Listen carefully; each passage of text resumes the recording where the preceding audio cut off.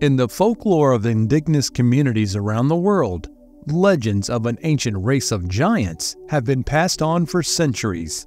These enormous beings are spoken of in great detail throughout the myths of Europe, Africa, Asia, and the Americas. Yet no myth seemed as true as that passed on by the Paiutes and their struggle against an ancient race of giants they called the Sitika. But just who were these malevolent red-haired beings who went to war with the native Paiutes? And could it really be proof that giants once existed in North America? Let's find out.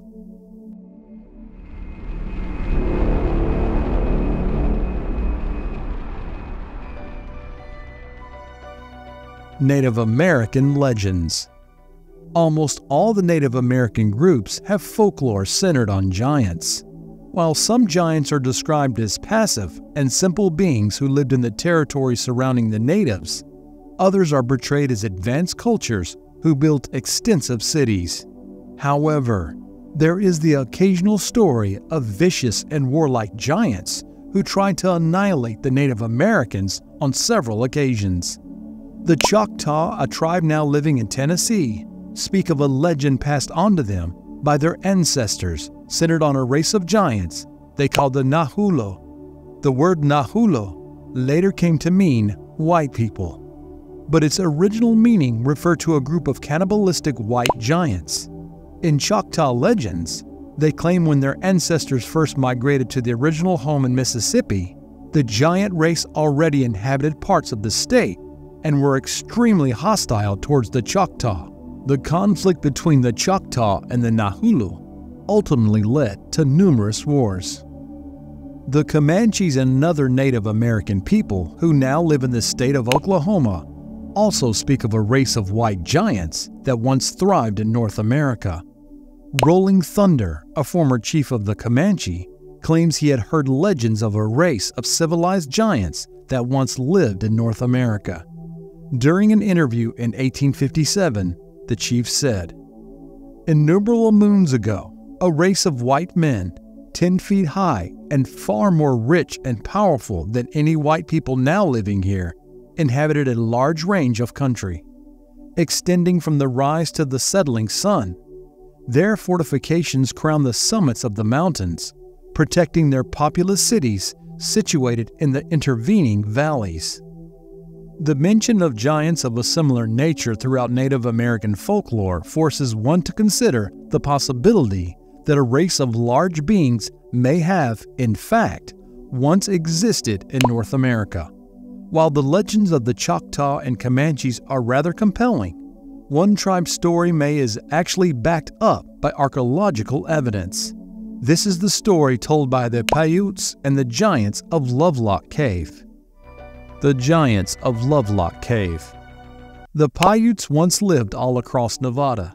They shared a legend from this era with early settlers of their state.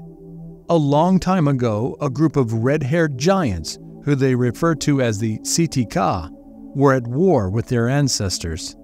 The Paiutes claimed that these giants ranged in height from 7 to over 10 feet tall and were especially vicious and cannibalistic.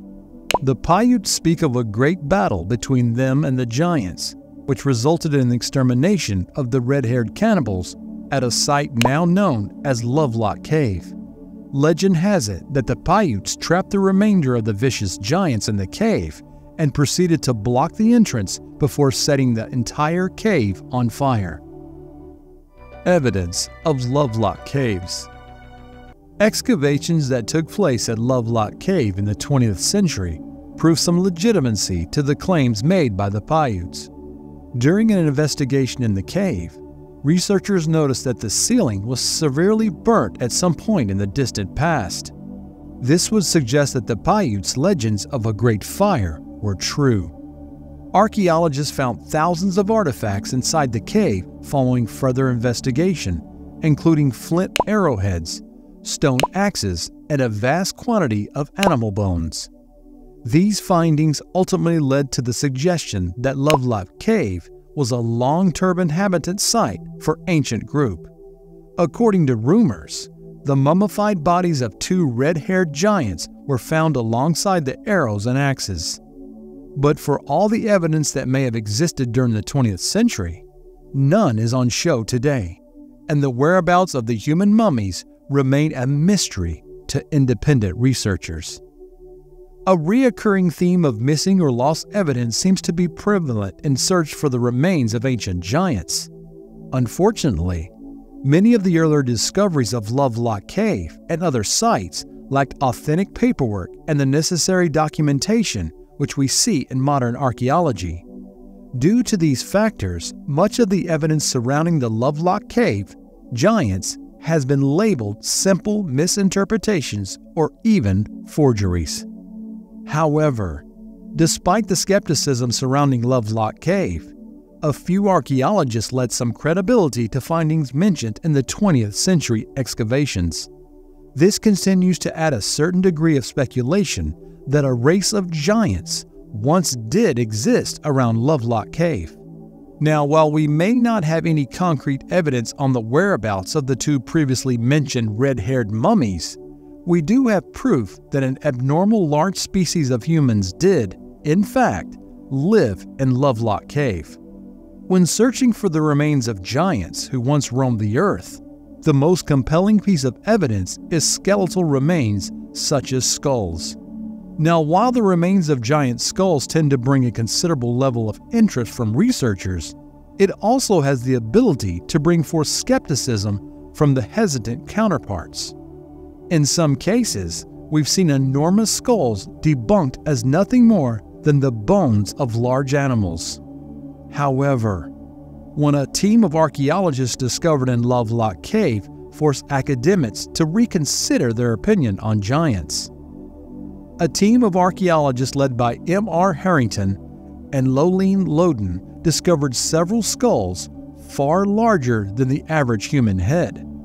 This was the first time researchers had credible evidence to suggest the legends of the Paiute were true.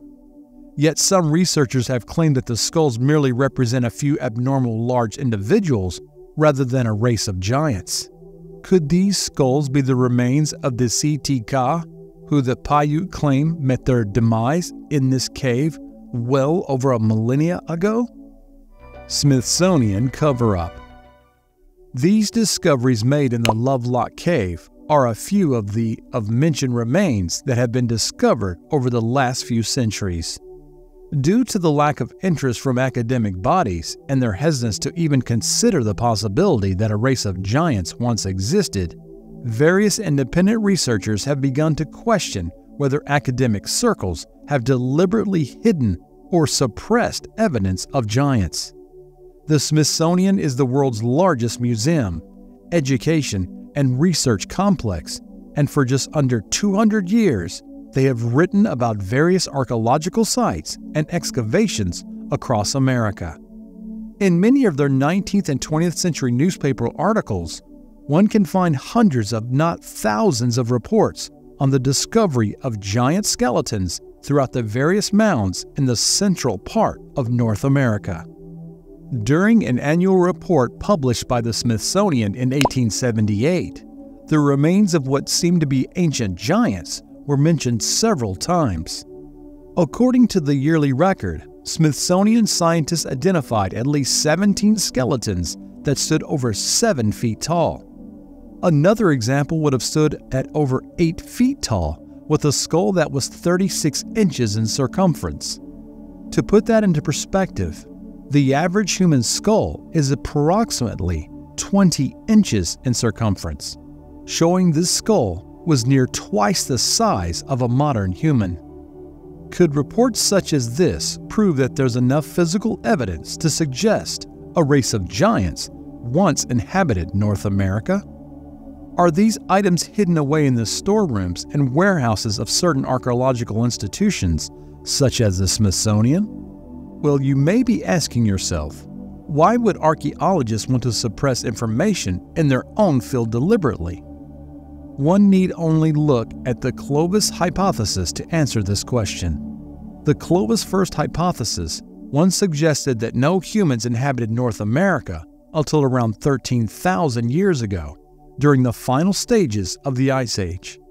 This issue was bitterly argued against for decades during the middle of the 20th century, and many archaeologists even lost their funding by simply protesting this idea.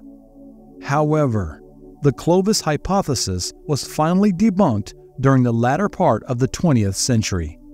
Now, archaeologists are well aware that people have lived on North American continent for tens of thousands of years, if not longer. For whatever reason, archaeologists tend to lack the confidence to rewrite history, even though this is the sole purpose of their field. So could this be the reason for the delay in accepting that a race of red-haired giants once lived in North America? Are they simply refusing to accept the theory until one brave researcher goes above and beyond to prove it?